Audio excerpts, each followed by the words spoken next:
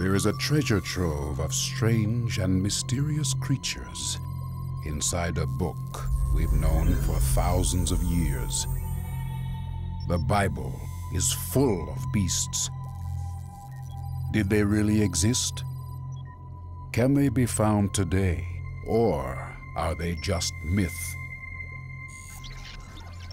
Investigators are now re-examining the Bible, finding clues that will help us solve the mysteries surrounding miraculous animals. We now can find Jonah's whale, but it's not in the sea. The staff of Moses did not turn into a snake. We can dig up something bigger. If we can uncover Behemoth and Leviathan, tradition says we have to eat the monsters. Oh my God, look how long it is! And the serpent with legs in the Garden of Eden may actually exist. This is an amazing sight. To uncover the secrets, we need to decode ancient writings and unlock the hidden meanings inside symbols, myths, and legends. If we succeed, we will come face to face with the most mysterious beasts in the Bible.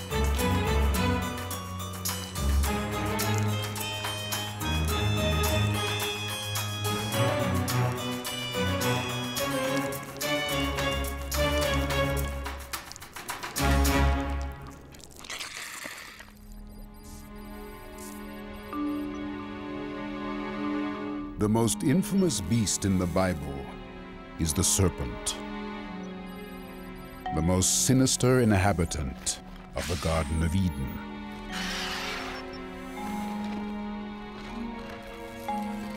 It was the serpent that tempted Eve.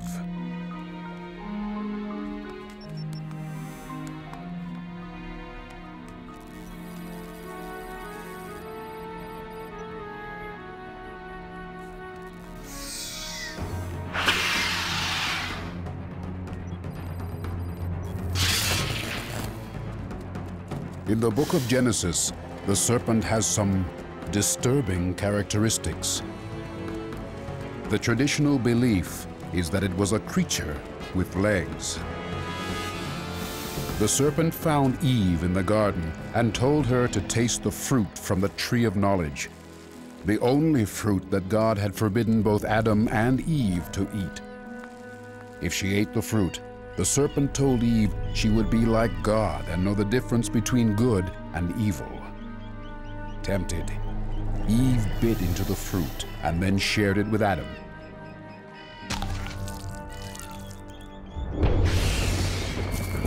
And so God banished Adam and Eve from the garden, and he cursed the serpent. On your belly you shall crawl, and dust you will eat all the days of your life. The ancients said that this is the curse that changed the serpent into a snake. Its legs torn from its body. It's not surprising that this sinful tale has marked serpents with nasty reputations. For the ancients, these creatures always had dark and magical qualities. There's something unnatural about their movements and character. And a snake with legs? Well, that's just creepy. There could never have been such a creature. Or could there? Surprisingly, ancient Christian manuscripts provide us with several candidates. For centuries, the word serpent was applied to a number of different beasts with similar characteristics. There are detailed catalogs of these creatures that just may lead us to Eve's legged serpent. This is an 800-year-old bestiary, a book of beasts. Bestiaries are part of an extraordinarily long-lived tradition going into the Middle Ages, but one which has its roots going way back into the classical world.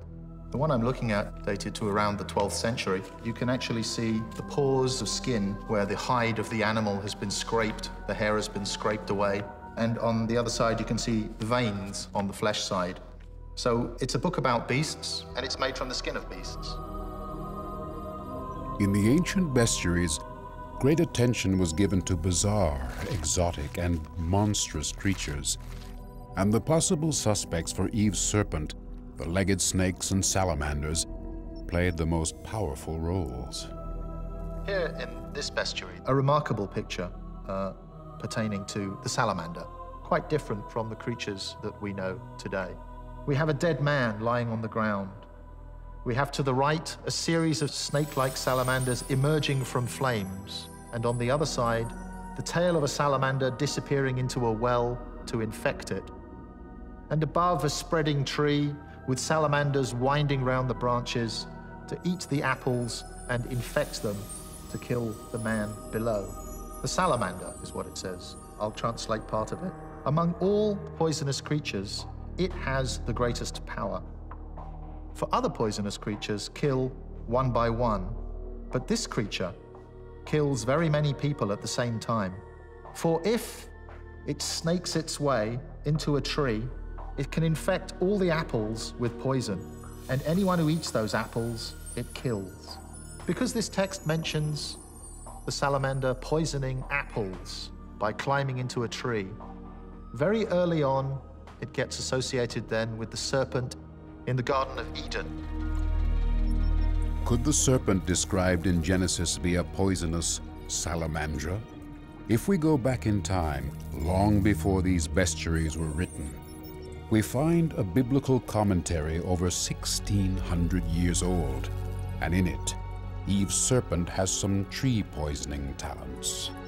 In this text called the Apocalypse of Moses, Eve tells her children her own version of what happened with the tree and the serpent.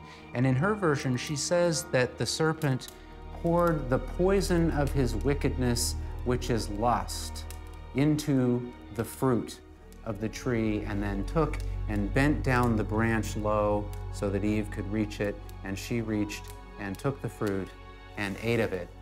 And as soon as she did, she knew everything had changed.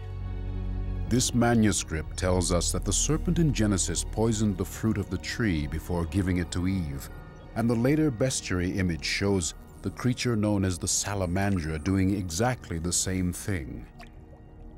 It leads us to a surprising new theory. The biblical serpent with legs may actually have been a salamander. Amazingly, many salamanders living today are poisonous. But could they really be powerful enough to poison the fruit of a tree? This little guy is a fire salamander. When he's full grown, he'll measure about 10 inches long. Now, he's called a fire salamander for two reasons. Number one, his skin is marked with a very fiery pattern, so a warning to predators.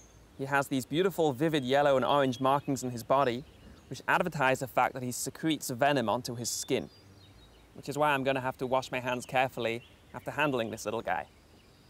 In the Middle Ages, it was thought that they are highly venomous, to the extent that there were legends about how a single salamander poisoned a river and killed thousands of people. In truth, the venom is not particularly powerful, certainly not enough to kill a person.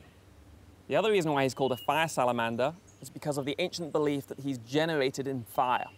People thought that salamanders were born in fire, and the medieval commentaries explain that blood, therefore, renders one fireproof.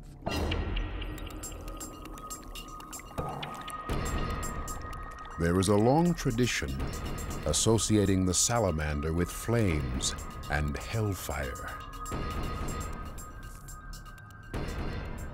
People believed that the salamander couldn't be burned, just like the souls of the damned that remained unconsumed by the fires of hell. These devilish characteristics certainly make the beast an obvious candidate for Eve's satanic serpent. The belief in the creature's magical fireproof properties probably originates from a behavior common to many species of salamander, hibernating in rotting logs. When wood was brought indoors and put on the fire, the creatures mysteriously appeared from the flames. People began to believe that the salamander could grow fireproof wool, withstand any heat, and even put out fires. Now, this little guy doesn't have any wool, and he can't live in fire either. In fact, everything we know about modern science tells us that no creature is generated from fire. And many people likewise dismiss the idea of salamander blood having fireproof characteristics as being nothing more than an ancient myth with no basis in fact. However, zoologists have recently discovered that newts and salamanders do possess fireproof characteristics, not in their blood, but rather in various liquid secretions. Salamanders have glands which secrete fluids over their body to keep them moist. Now, zoologists have observed that when these salamanders pass through fire, they start secreting these fluids over their body. The fluids then froth up into a foam, which amazingly means that the salamander is able to pass through the flames unharmed. The foam dissipates the heat from their bodies. So as much as people today might dismiss the entire legend of the fireproof salamander as myth, we see that there is truth to it, as amazing as that is. So, the ancients had it right. The salamander can secrete poison and walk through flames. But is this the legged serpent that tempted Eve? It turns out that the salamander is not our best candidate. The positive traditions surrounding the creature beat out its bad reputation. It was used most often to represent the good and holy, like saints that could withstand the flames of torture. The salamander even became a symbol for Jesus after his crucifixion on his journey through the fires of hell. And so, associating the holy salamander with the sinful serpent that tempted Eve is a contradiction. But there are other contenders. If we go even further back in time, not just centuries but millions of years, we find evidence for an extraordinary prehistoric predator that resembles the Genesis description, and that may lead us to a living serpent with legs.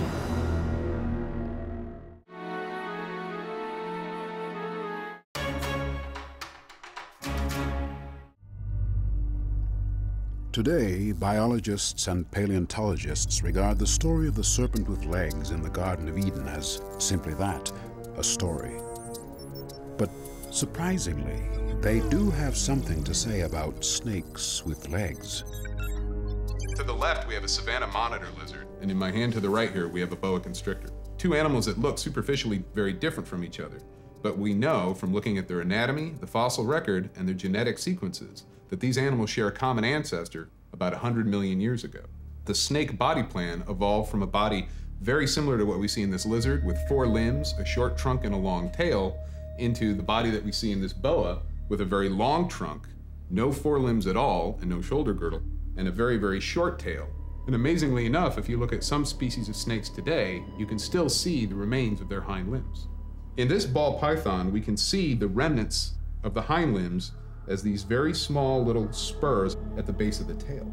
Within these spurs are very small thigh bones, ephemera, which are the only remaining elements left of the hind limb in primitive snakes. It's hard to believe these tiny spurs are evidence that snakes once had legs, but recent discoveries of ancient fossils reinforce the theory.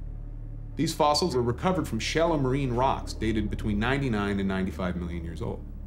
These snakes show the body plan that we can see in living snakes, such as this python. The amazing thing about these snakes is that complete skeletons have been recovered that include external hind limbs, including feet and toes. Could this really be the fossil of an ancient snake leg? It just so happens that there is more evidence connecting this 95-million-year-old leg to modern snakes.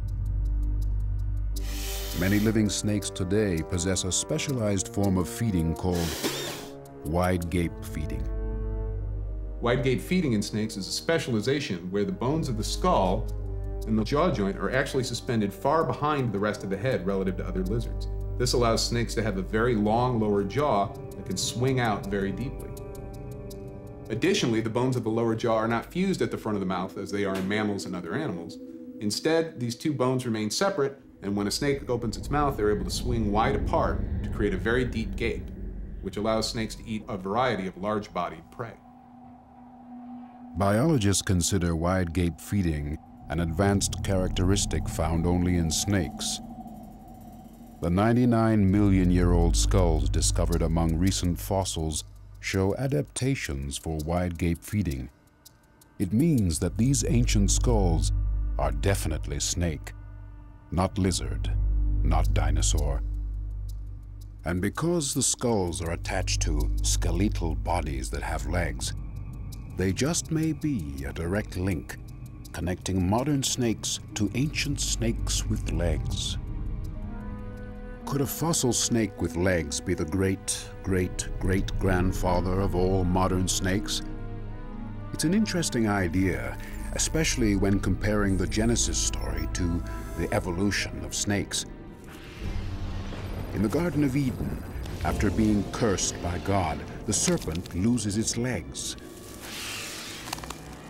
Modern science points to the fossil record and millions of years of evolution to show the same result.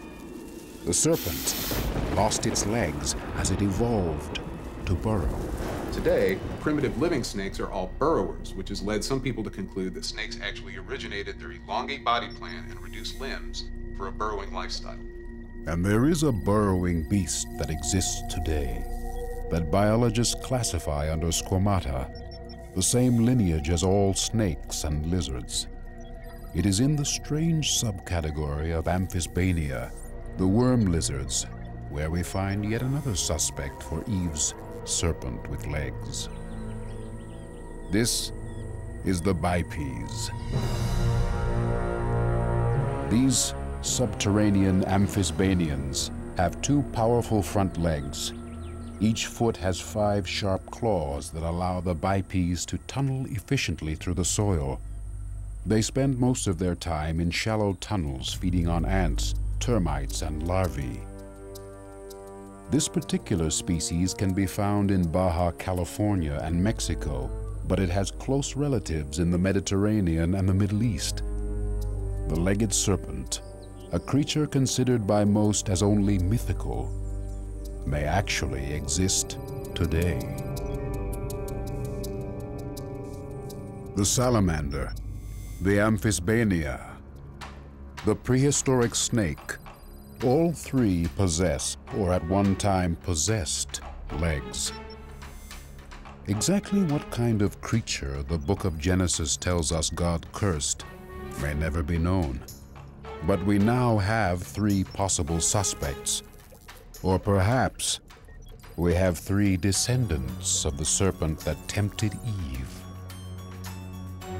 Whether legged or legless, the serpent was an incredible symbol of power. It appears in many verses of the Bible and even slithers into the hands of Moses, which leads us to another mystery. But this time, the secret is inside a rod, and the serpent transforms into something much more powerful.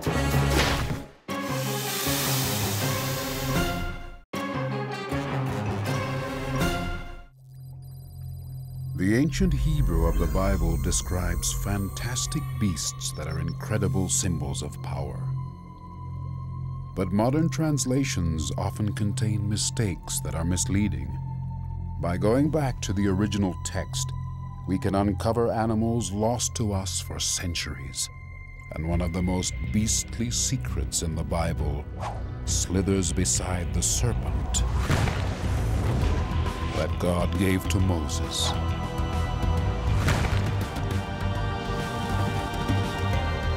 It is written that God's voice came to Moses from a burning bush. He told Moses to free the Hebrews from Pharaoh's slavery, lead them out of Egypt and into the promised land. He assured Moses that he would help him to perform wonders, to convince the Egyptians of his power. He commanded Moses to throw down his staff. The ancient texts tell us that the staff of Moses transformed into a nachash. Nachash in Hebrew means snake. Grab it by its tail, said God. And Moses did. The snake turned back into a rod. And so Moses went back to Egypt to enlist his brother Aaron. It was time to take the rod and challenge Pharaoh. In ancient Israel and in ancient Egypt, a rod was more than just a walking stick. It was a symbol of power. It represented leadership and authority. In Hebrew, the word is mateh, and mateh means rod, but it also has another meaning, which is tribe. And so mateh is not only the rod that the leader holds, but also the tribe over which the leader has power. In Exodus, we're told that Moses' tribe was in trouble. Pharaoh had enslaved his people, and so he and Aaron travel into the heart of Egypt to challenge Pharaoh, to shout their now famous words, "Let my people go." But this time, the Bible tells us God placed a mighty power in Aaron's rod. The Bible makes it clear that it was Aaron, the brother of Moses, who threw the rod before Pharaoh. Sure that the Hebrews' God was powerless, Pharaoh demands to see a miracle. And Aaron throws down his staff. Back at the burning bush, when Moses threw down his staff, it transformed into a nachash, a snake. And most translations of the Exodus story describe the same thing happening for Aaron. But they've got it all wrong. That's not at all what materialized in front of Pharaoh. The original Hebrew tells us that when Aaron threw down his rod, it transformed into a tanin, a beast considered to be so powerful by the Egyptians that they dedicated entire temples to the creature. Constructed with such devotion that the massive ruins still stand 3,000 years later. What kind of beast was this tanin? Why was it so revered? And how does it change our understanding of the Bible? When Moses and Aaron go before Pharaoh and Aaron throws down his staff, it turns into a tanin. Now the word tanin is used here in reference to that stated in the book of Ezekiel. The book of Ezekiel speaks of Pharaoh, king of Egypt, as being the great tanin who lives in the river Nile and declares himself king and creator of all his surroundings. What is the great tanin in the river Nile? It's the Nile crocodile, the #1 predator in Egypt.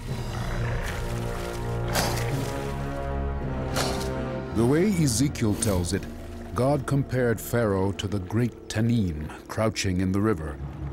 And then God warned the crocodile, "I will put hooks in your jaws, and I will pull you out of your streams." Pharaoh, king of Egypt, is symbolically represented as being the great Nile crocodile. And so, for centuries, there has been a mistranslation of tanin, probably stemming back to when the Bible was translated from Hebrew to Greek. But Ezekiel makes it clear that a tanin is not a snake. So, in the book of Exodus, when Aaron challenges Pharaoh and throws down his staff, God gives him control of a monstrous Nile crocodile. Pharaoh calls to his priests, commanding them to throw down their staffs.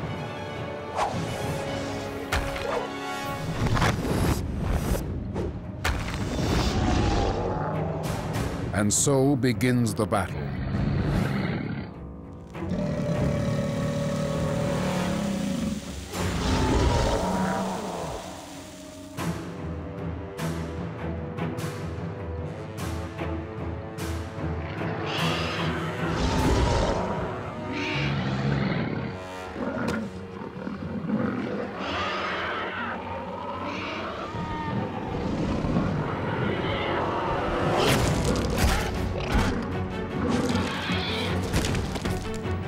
What is the significance behind the fact that Aaron's rod transformed into a crocodile when challenging the ruler of Egypt?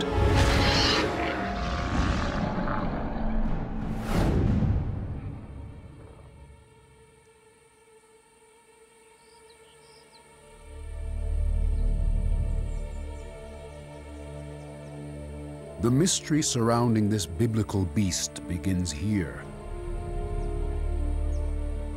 On these great stone columns and walls is evidence that one of the oldest and most revered of the Egyptian deities was the crocodile god, Sobek.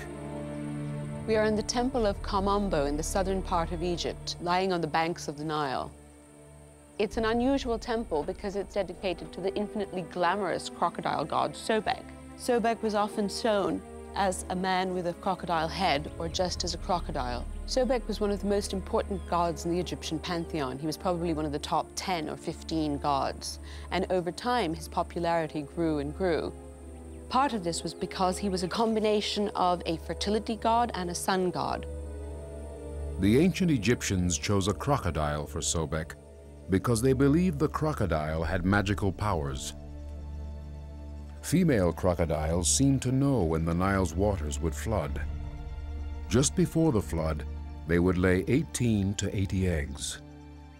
Their nests would always be above the line of the flood, and therefore never disturbed by the rushing waters. The other thing, of course, is that crocodiles spend a lot of time on the sandbanks sunning themselves, and that made them a very ideal choice to be a solar deity. And if you look at the scales of a crocodile, they shine in the light, and they look like gold, and again, this is reflective of the sun. The Egyptians actually had a live crocodile in a pool in the back of the temple, and this was supposed to be the incarnation of the god Sobek, and pilgrims would come and visit him, bringing him offerings of food and drink, meat and bread, and even wine, so the crocodile would be appeased. So to kill a sacred crocodile would be an incredible crime. So, in the tale of Exodus, God transforms Aaron's staff into one of Egypt's most celebrated animals. Aaron's control over the mighty Nile crocodile would have challenged Pharaoh's every fiber of belief. It looked as if his god Sobek was in trouble. If Aaron's crocodile could win this battle, how much of a challenge would that be to Pharaoh's power? The recently unearthed mummified remains of 2,000-year-old crocodiles just may hold the answers. Believe it or not, there are secrets inside the belly of this biblical beast.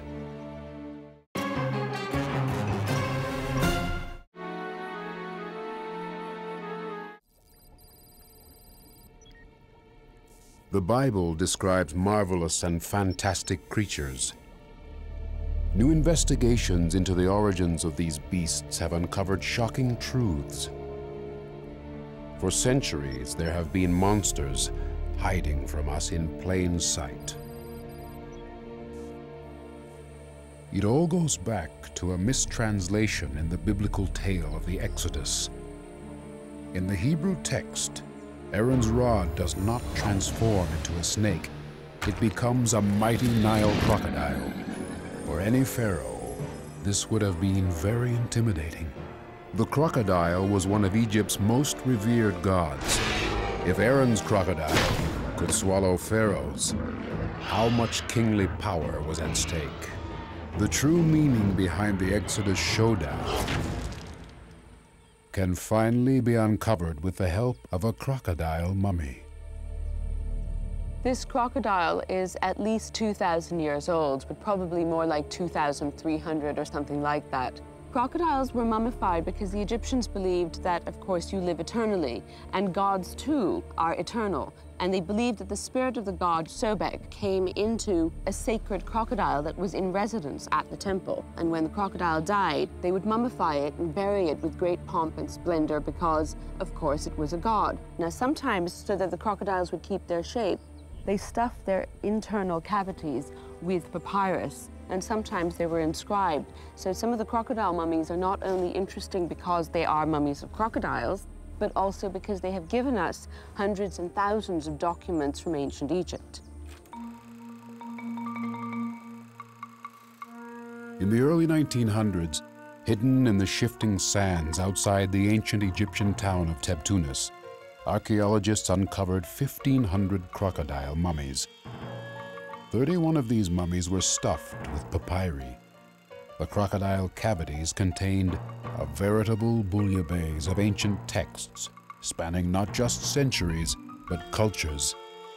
Amongst the writings were Greek poems and plays, suggesting that the crocodile cult was not only popular with Egyptians.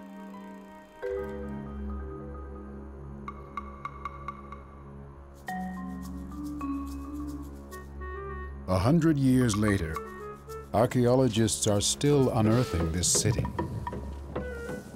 What can the ancient fragments tell us about the significance of Aaron's crocodile in the Exodus story? Can the new discoveries here shine light on our biblical beast? If you're asking crocodile questions in Tebtunis, there's only one man to talk to: Claudio Galazzi. And one of this professor's most favorite places to dig is just down this ancient road and outside the walls of another crocodile temple. Now we are beside the temple of the crocodile gods. The most important god of Tebtunis was the crocodile. As you can see, beside the temple we have an empty area. In this empty area we collect thousands and thousands of papyri. And many papyri fragments unearthed by Galazzi's team contain questions to the crocodile god Sobek. The people wrote on the small paper the question, or sometimes many questions, then presented to the gods in order to have an answer concerning some personal problem. Example, I must go to Alexandria or not? Example, who stole my clothes? Cronion, Irene, or another person? The people present question to the crocodile because the crocodile god was oracular god. An oracular god was considered a wise counselor, able to predict the future. Because the ancient Egyptians witnessed the crocodilian habit of predicting flood lines, never laying eggs too low on the banks of the Nile, they considered the crocodile a psychic deity. After receiving the written notes in the crocodile temple, the priests, apparently channeling Sobek, would provide written answers. The original questions were then buried in the sands outside the temple wall. These small papyri prayers have been sealed shut for over 2,000 years. The secrets they hold can show us the true power behind Pharaoh's crocodile god. Yes, a few days ago, in this area, in a few square meters, we collect 55 oracular questions that you can see in our laboratory.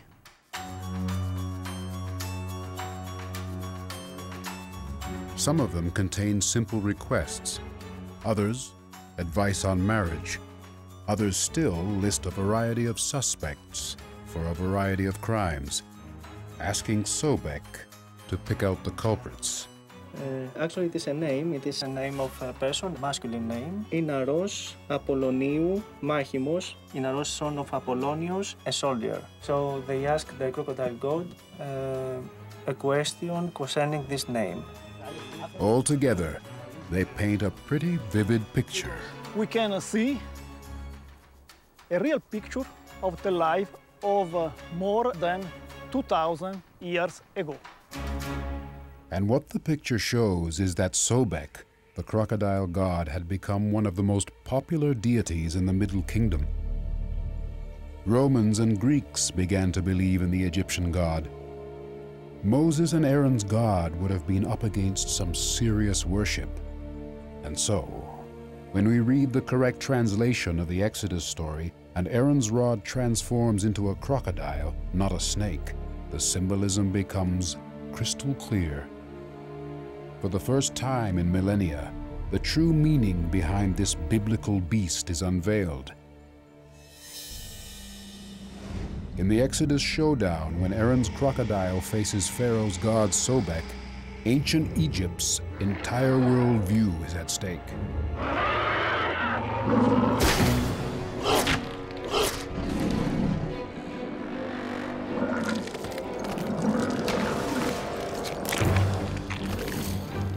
According to the Bible, Aaron's crocodile slid across the blood-stained courtyard and gulped down every last one of Pharaoh's reptiles. And Pharaoh's power went down with them all.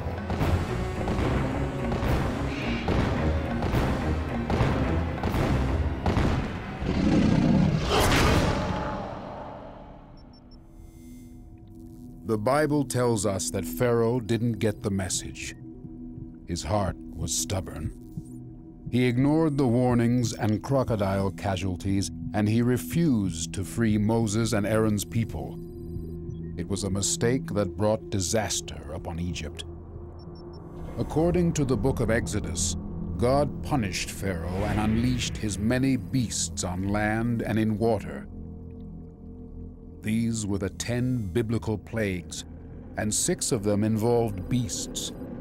What's most concerning is that every single one of these mini monsters still exists today.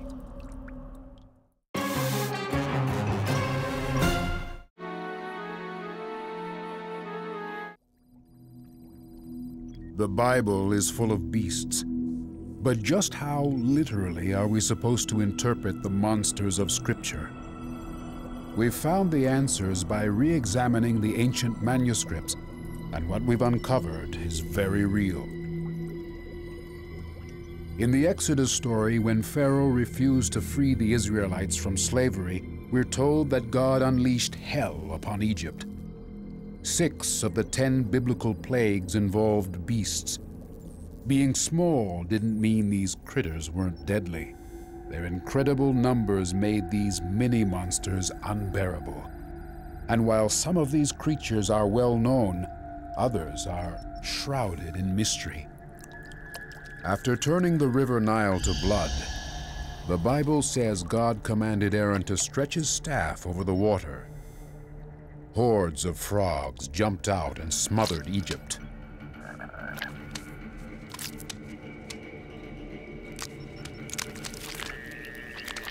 To decode what beasts followed the frogs, we have to go back to the original words. Unlike modern English, Biblical Hebrew has a very small vocabulary, so one word can mean different things in different contexts. So when we're looking at the biblical plague stories, looking at these words referring to the different plagues, our English translations might be very different from what the ancients who first told and heard these stories were imagining. It's plague number 3 where the mysteries really begin. The popular understanding of this plague and those that followed is ripe with mistranslation. The third plague is the plague of, in Hebrew, kinim. Kinim means biting insects. Now, a lot of traditional English translations have translated that as the plague of lice, and they do bite, but it would make just as much or maybe more sense to translate it as mosquitoes or gnats, which are much more aggressive. The aggressive, blood-sucking and disease-carrying swarms of mosquitoes and gnats sound devastating and make for a much more monstrous plague number 3. The 4th plague was flies, or was it something much worse? The 4th plague is the plague of a rove. In Hebrew, a rove refers to a swarm of what is less clear.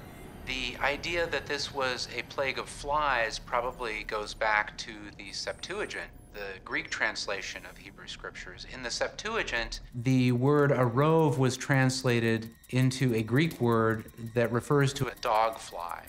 And so we get, for the 4th plague, a plague of flies. But the Greeks got it wrong. The Hebrew word arov could apply to a mixture of stinging swarms. So, in the tale of Exodus, God most likely sent flies and swarms of stinging insects like hornets and wasps. Now, that's a better plague. According to the Bible, God removed this plague only after Pharaoh promised to release the Hebrews. However, Pharaoh once again broke his promise, and so God unleashed an unspecified killing disease. But exactly what disease was it? The Bible tells us the horses, the donkeys, the camels, all the Egyptian livestock was dead within a day.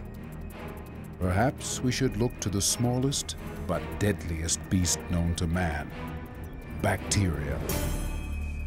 The highly lethal Bacillus anthracis. It's the bacterium in anthrax. Once inside the bloodstream, the anthrax bacilli release toxins that destroy clotting agents, causing horrible tissue destruction and death. It literally causes the infected animal or person to bleed out from every orifice. This microscopic bacterium is only 1 by 9 micrometers in size, but it is one of the most deadly beasts ever unleashed.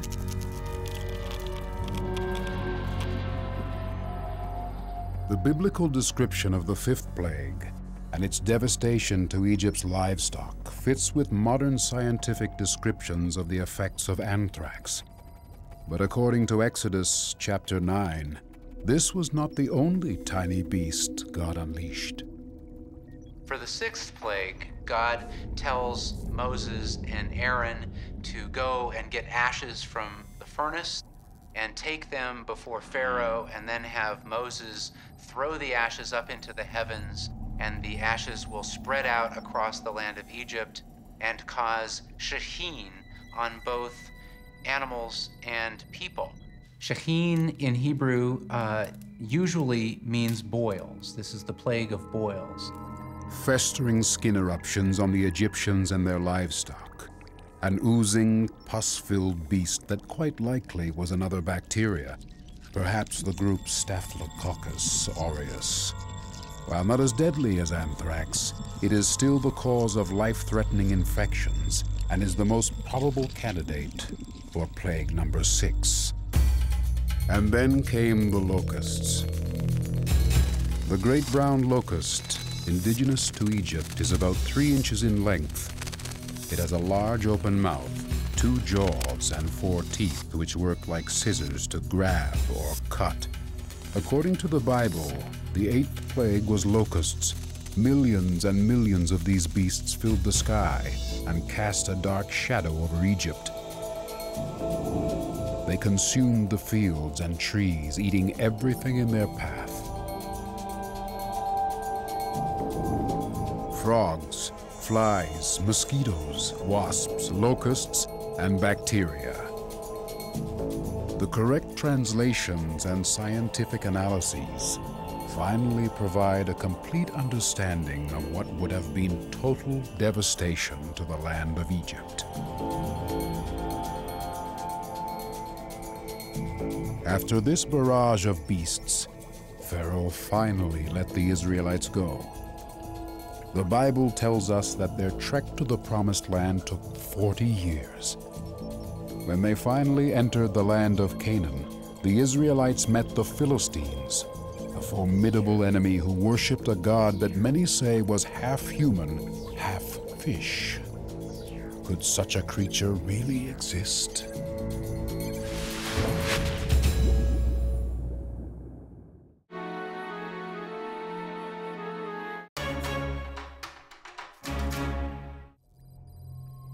There are 1,000-year-old mysteries surrounding miraculous creatures in the Bible. Beasts that seem too far out to be real. But there have been many tales of unfamiliar animals initially dismissed as superstition that were later proven to have a basis in biological fact. Today, we can uncover ancient biblical clues to separate reality from myth, and the mermaids from the mere men. Could merfolk really exist? Tradition suggests they were worshipped as gods in ancient Judea. Legends of mermaids and mermen are incredibly old and span the globe. Throughout history, they have been called many names: sirens, silkies, tritons, morgans, and nixies. And in some places like Weeki Wachee, Florida, they are very real creatures. I do believe mermaids exist. I think, why not? The ocean's a big place. It's filled with many creatures, and there's been sightings throughout the centuries of mermaids, so why not believe in them? Surprisingly, mermaid tales go as far back as the Bible. The first known mermaid story is 3,000 years old from Assyria. The tradition of the merman has been said to go back even further. Sumer, located in southern Mesopotamia, modern-day Syria and Iraq, is one of the earliest known civilizations in the world, and many Sumerian cultures worshipped Dagon, the great god who became known as half-man, half-fish.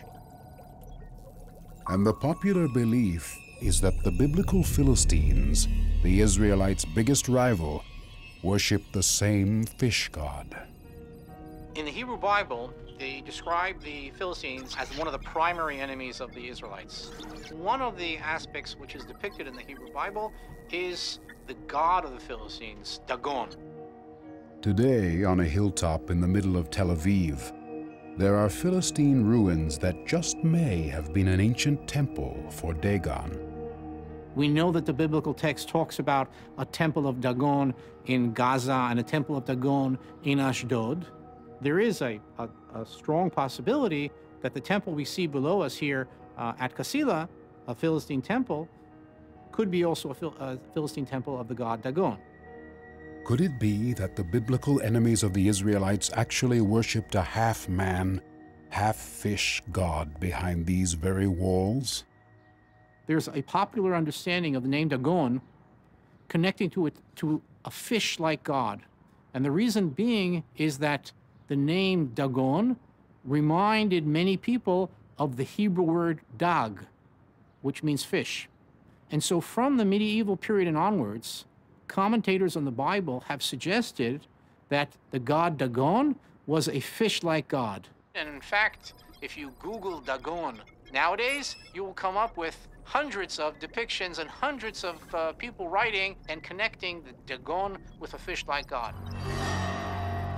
Associating the ancient religious text with merfolk is just as prevalent today as it was in the Middle Ages.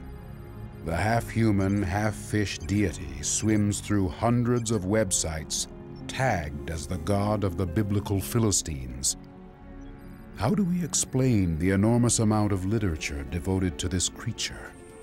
For thousands of years, the human-fish combo has crossed oceans and cultures, spanning Portugal, India, Haiti, China, Africa, England, Germany, Russia, and Japan.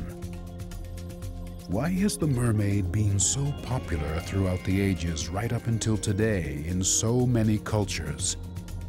Cryptozoologists like Lauren Coleman will tell you it's because these creatures actually exist. They're just not so pretty. One of the animals of interest to cryptozoology is the mermaid, and the popular image of a mermaid is of a beautiful woman. But what if the creature is something else? What if it's a sea cow? What if it's a manatee? A lot of people have said, how could people misinterpret this animal as a mermaid? Obviously, to each other, they look beautiful, but to humans, it is apparent that they're a rather ugly animal. One thing that does speak to the fact that manatees and sea cows sometimes look like humans is that they have a posture in the water in which they really sit upright and take the baby sea cows and nurse them, very much like a human. And sailors on ships looking very far away could have interpreted this as human beings as mermaids giving milk to their babies.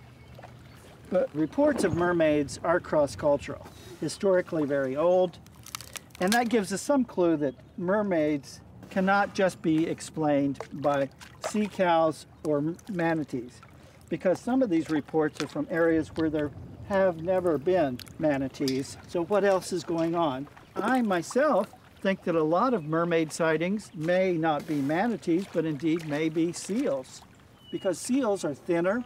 They have a head that's much more mermaid-like. Seals and sea lions certainly seem to fit better with the mermaid description. Their large, forward-facing eyes and human-like faces make up a much prettier package than the sea cow. Additionally, seals and sea lions call to each other while on shore, and the quality of their cries can sound incredibly human. There are several species of seals with habitats in most of the world's oceans, seas, and even some freshwater lakes. Considering the theories of mermaid misidentifications, the seal's global presence makes it an ideal candidate to propagate a worldwide myth.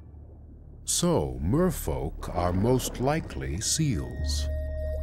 But what does that tell us about Dagon, the supposed half-human, half-fish god of the biblical Philistines? Were the ancient enemies of the Israelites simply confusing seals with gods?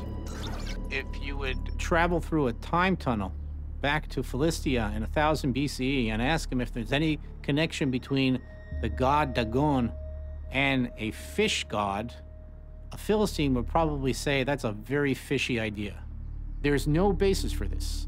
And the reason being is in all our knowledge of Philistine archaeology, we don't have depictions of gods in the shape of fish.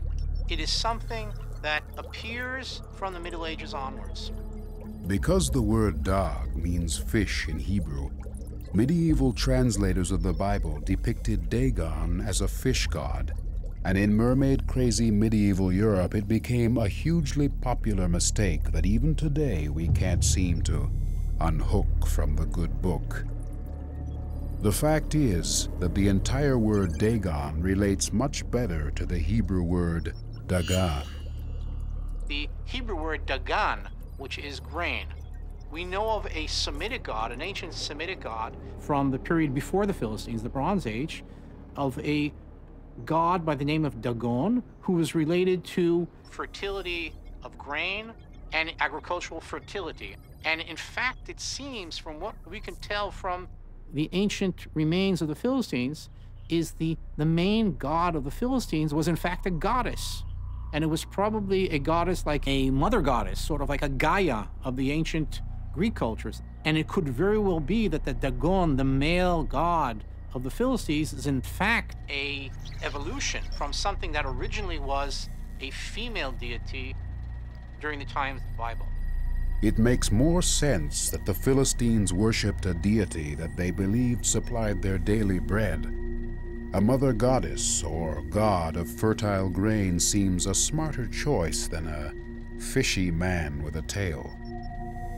And so the mer-god associated with the Bible is merely a myth, resulting from a medieval mistranslation. The belief in this biblical beast is busted. But there are other beasts most definitely described in the biblical seas, much more difficult to pass off as myth. What would you say if we told you that we found the whale that swallowed Jonah?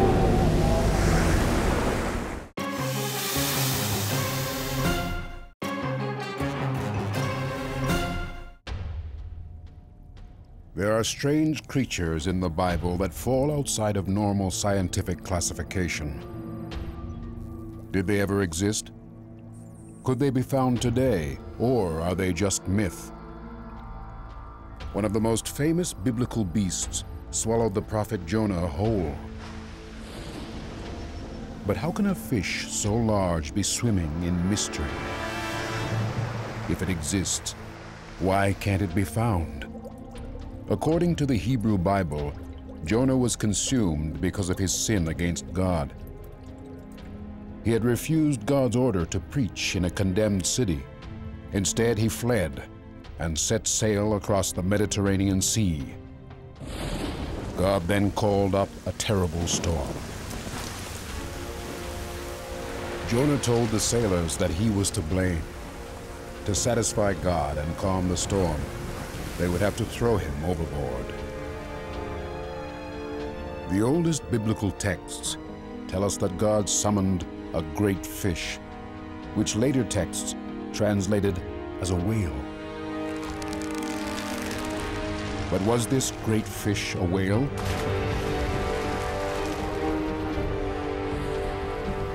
Or was it something else?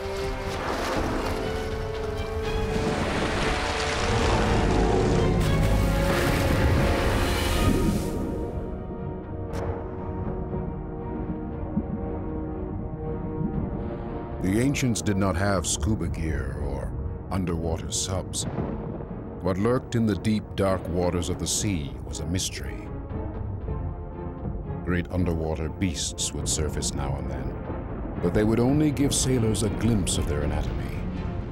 Much was left to the imagination.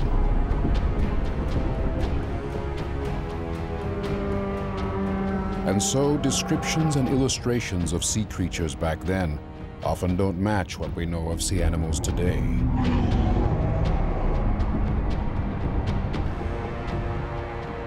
But the book of Jonah was written thousands of years ago. Perhaps there were creatures then that no longer exist in our oceans.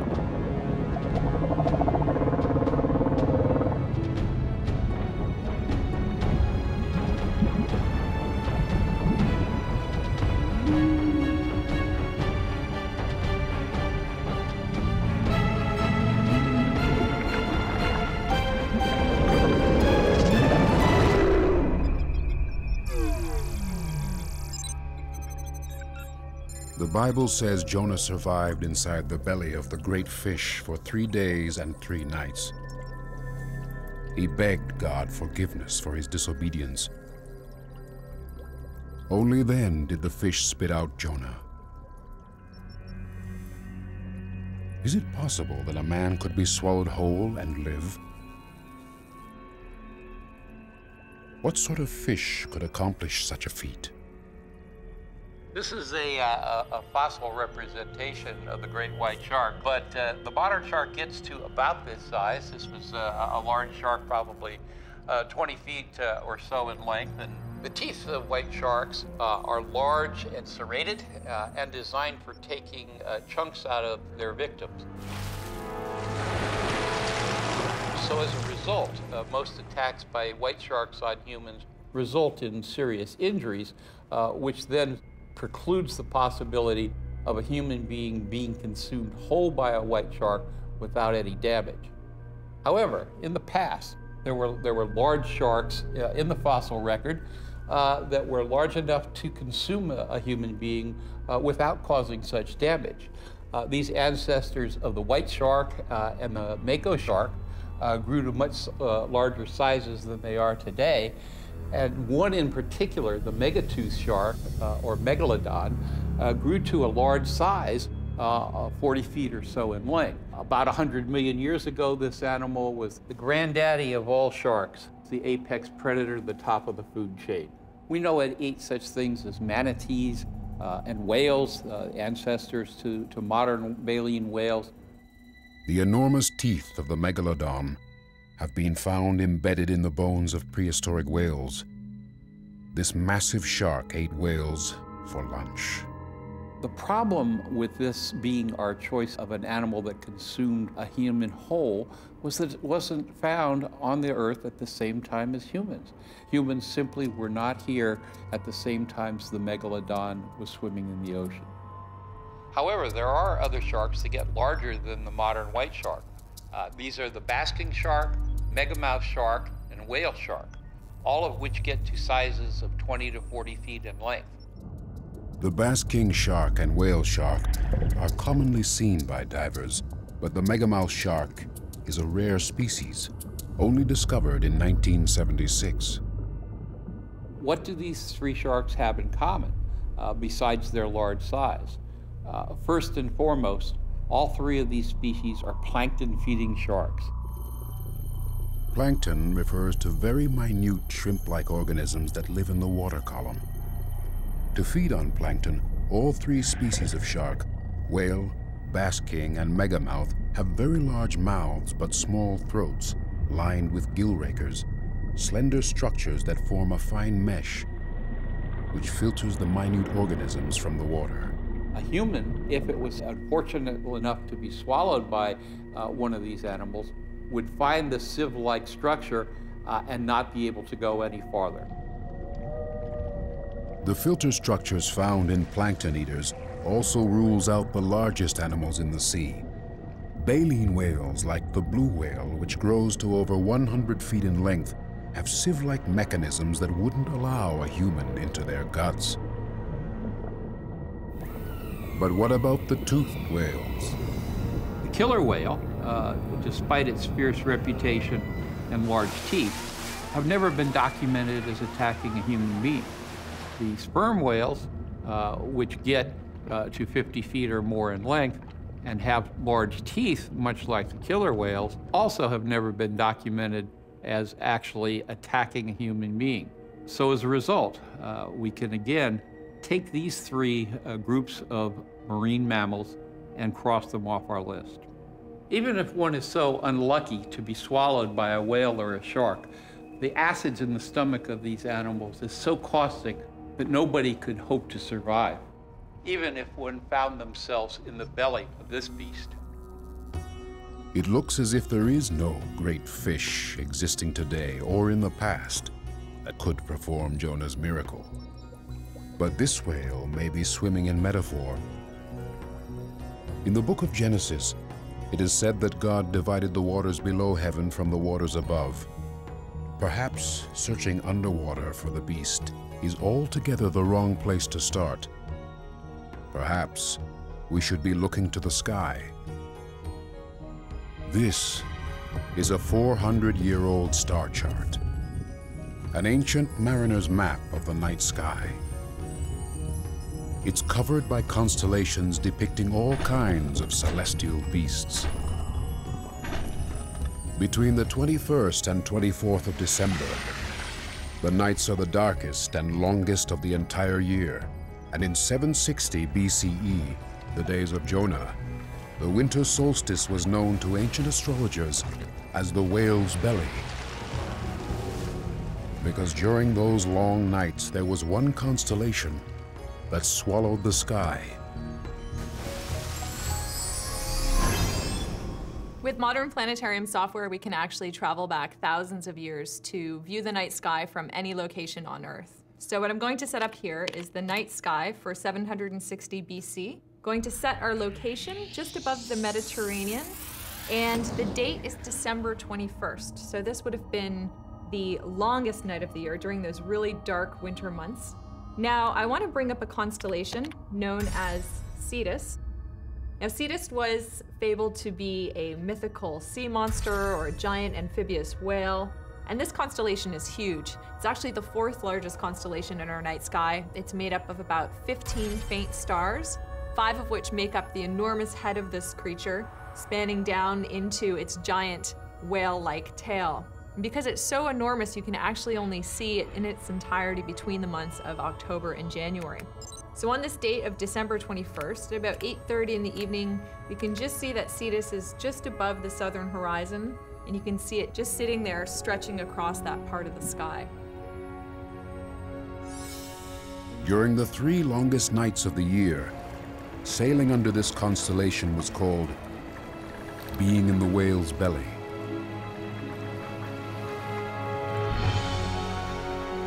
The story of Jonah's whale may be carrying a simple message. A man who sins is consumed by darkness, and a man who begs forgiveness shall be released from darkness. For millennia, people have taken the biggest fish story in history literally. But this beast is really swimming in the stars.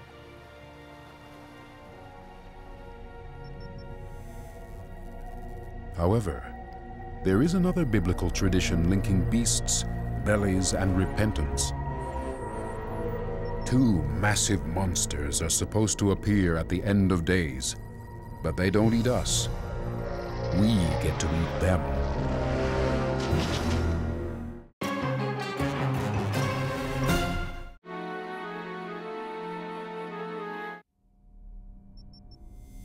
Today, investigators are re-examining ancient biblical texts, uncovering clues that might lead us to the most extraordinary animals.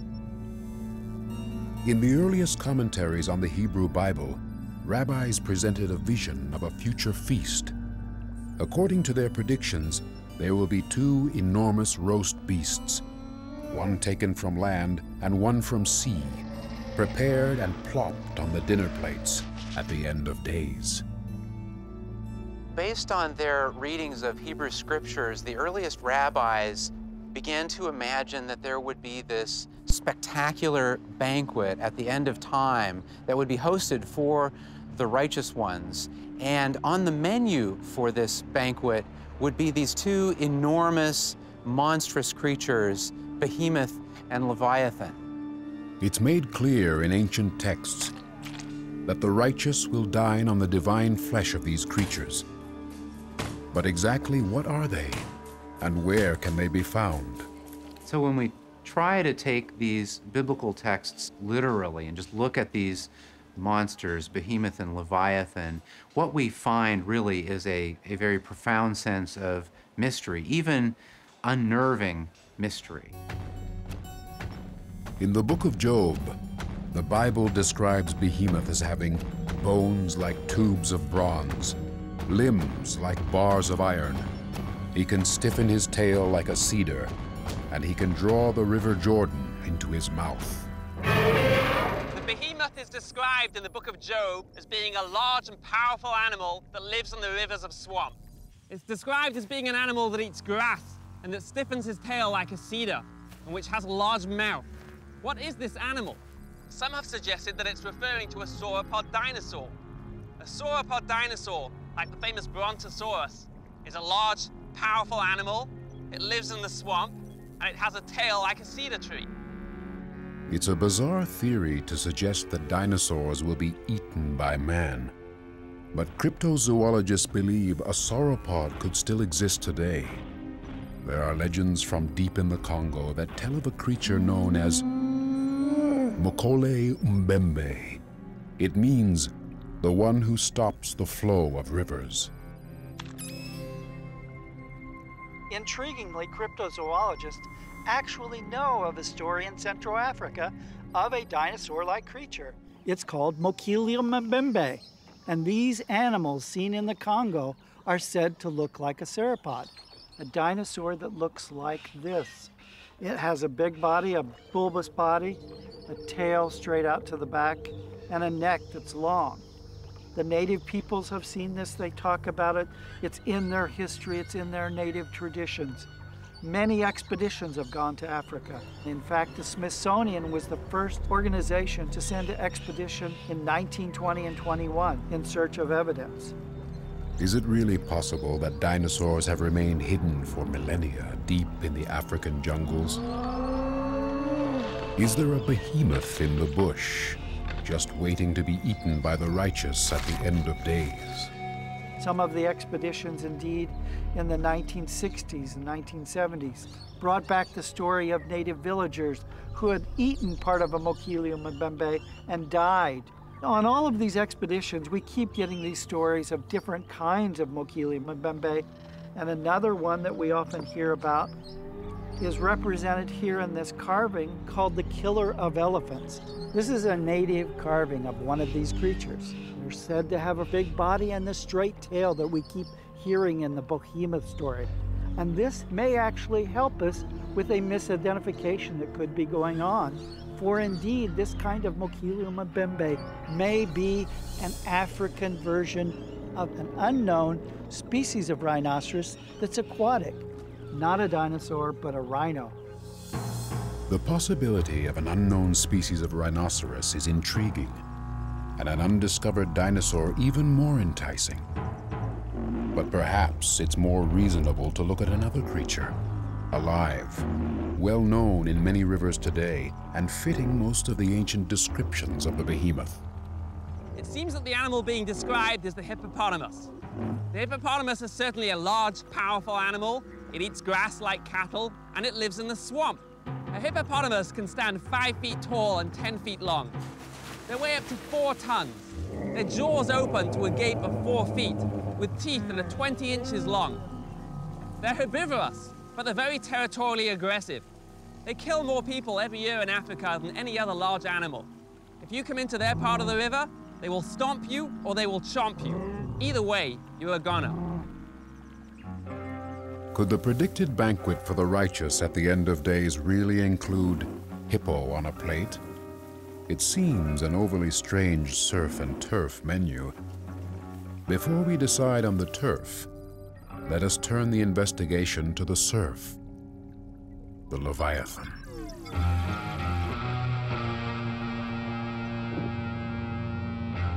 The book of Isaiah describes the Leviathan as a twisted sea serpent. In the book of Job, it is written that when Leviathan is hungry, he sends forth from his mouth a heat so great as to make all the waters of the deep boil. Terror surrounds his teeth. He makes the mighty afraid and is impenetrable by sword. Some scholars suggest that the ancient texts are referring to a prehistoric plesiosaur existing in the deepest depths of the oceans, unchanged throughout the millennia. But others put forth living creatures that have actually been seen, strange oceanic aliens like the oarfish. This is an amazing sight. Oh my God. This thing is probably at least 50. Also called the king of herrings, the oarfish is the longest bony fish in the ocean and can reach up to 36 feet in length. Its flesh is of a goopy, gelatinous consistency, and it sports a majestic cardinal red dorsal fin. The oarfish is rarely seen because it frequents depths up to 3,000 feet, and it wasn't until 1996 that an oarfish was filmed alive.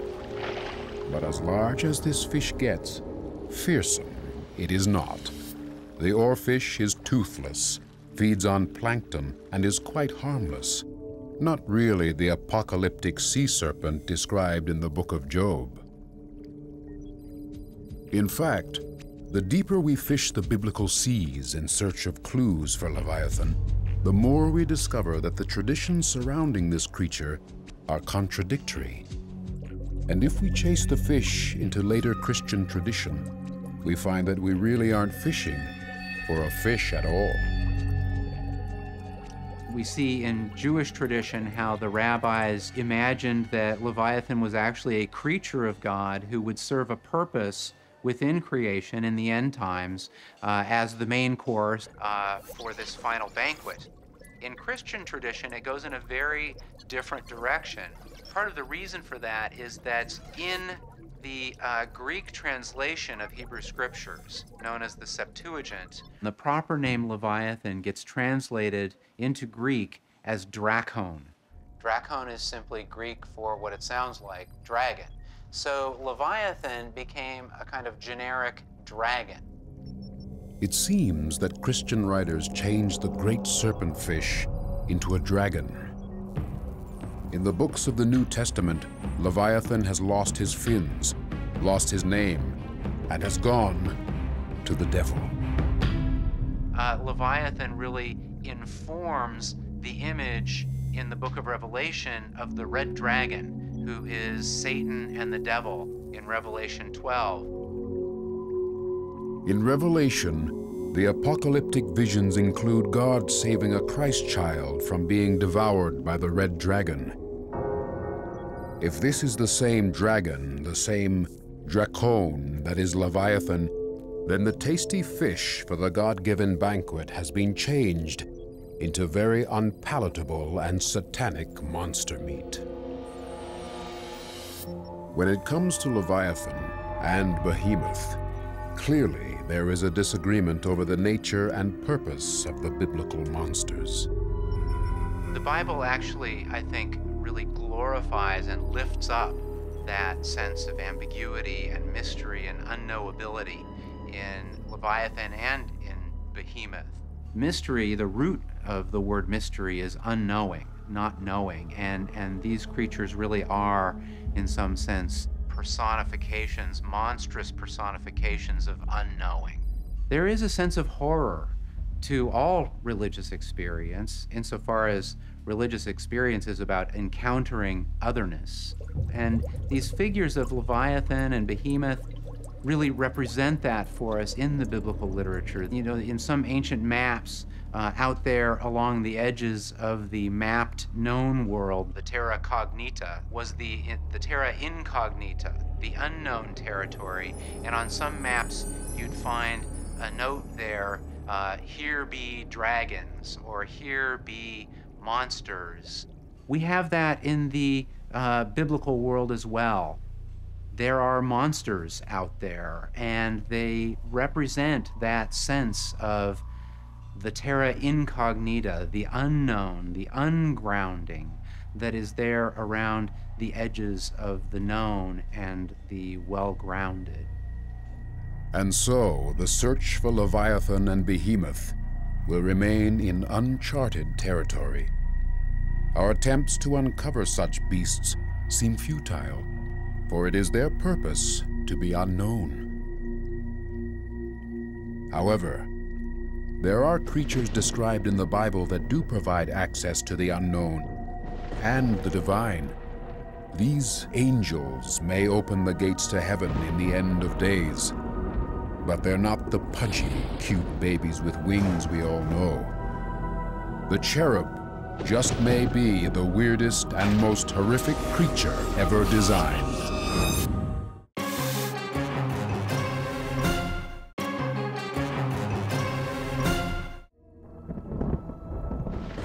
Scattered throughout the Bible, there are clues that point to a famous but horrific messenger of God, a tetramorph, a combination of 4 creatures that make up the angel known as the cherub. The real message this angel carries has been lost through the centuries.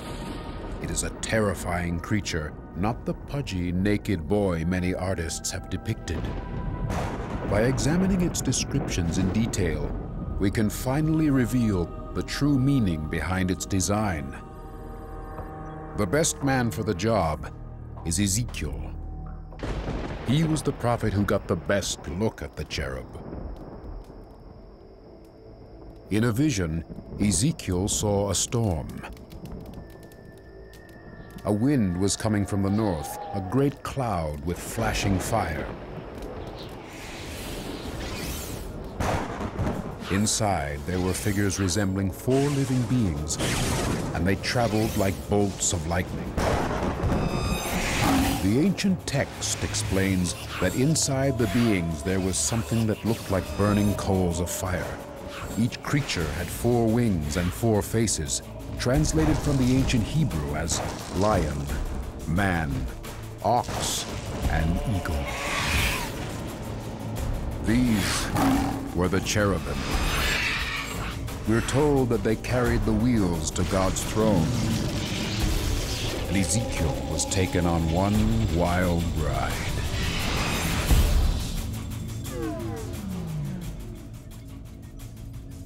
The cherub is one of the most holy yet most terrifying beasts in the Bible.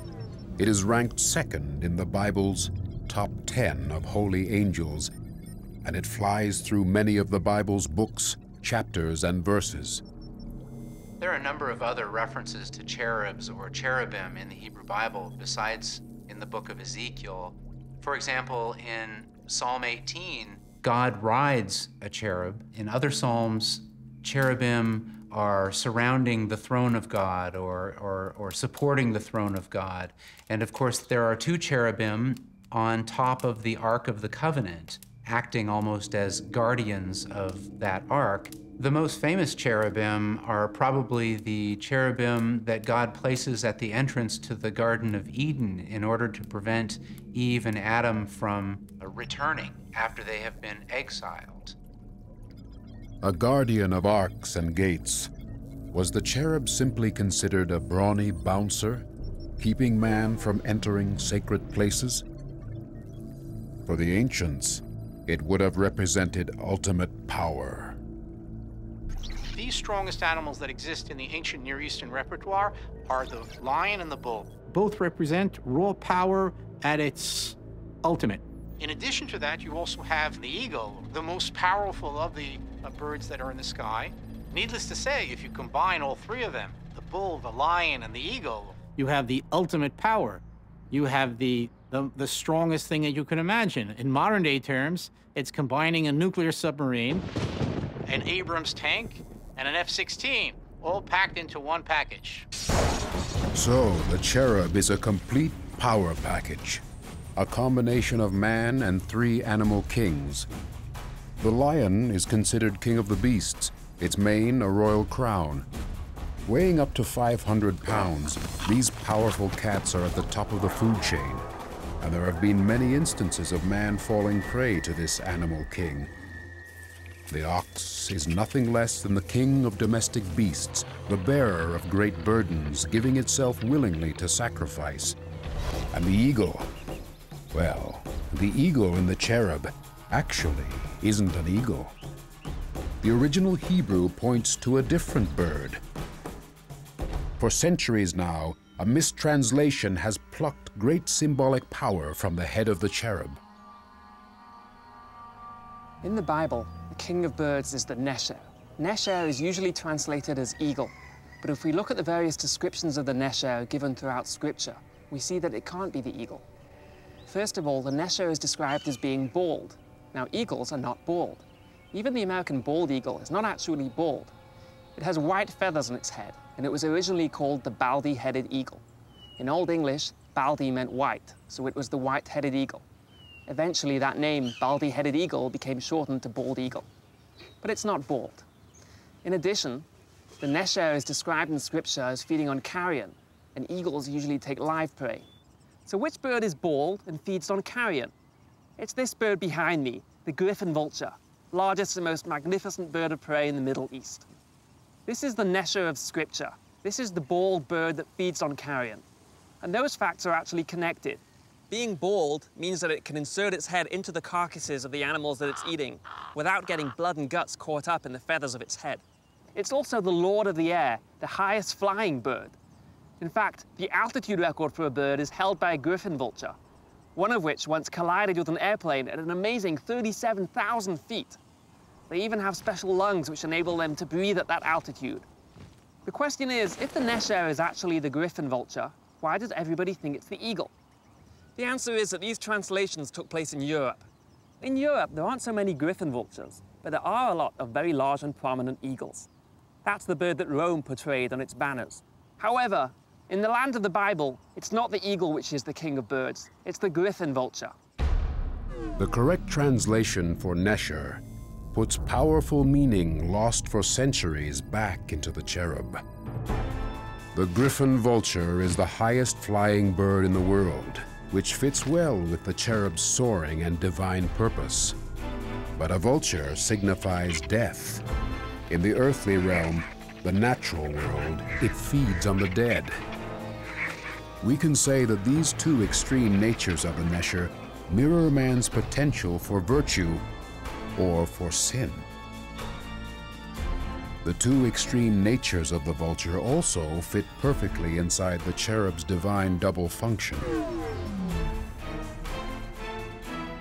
Cherubim always function as a kind of in-between figure. They are mediators between the divine and the human, between these two realms. One of the roots of the word cheruvim in Hebrew goes back to an Akkadian meaning of gatekeeper. You think about what a gatekeeper does. A gatekeeper prevents access through a gate, but a gatekeeper also provides access through a gate.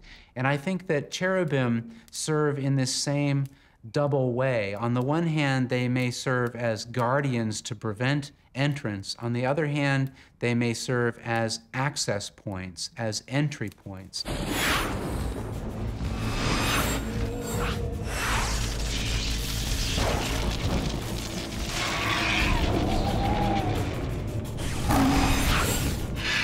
In Ezekiel's vision, the cherubim do open the gates to the divine and carry Ezekiel through the night skies to God. And later references to this angel suggest that in the end of days, the cherubim will once again open the gates to paradise and let humankind back into the garden. And so, we are back where we started, in the Garden of Eden, with the serpent. Along the way, we've deciphered the secrets, solved the mysteries, and discovered that there is truth behind the beasts. But how does the serpent's story end? According to the Bible, it was banished from the garden, which is under the ever-watchful eyes of the cherubim. It's their job to make sure this beast never enters paradise again.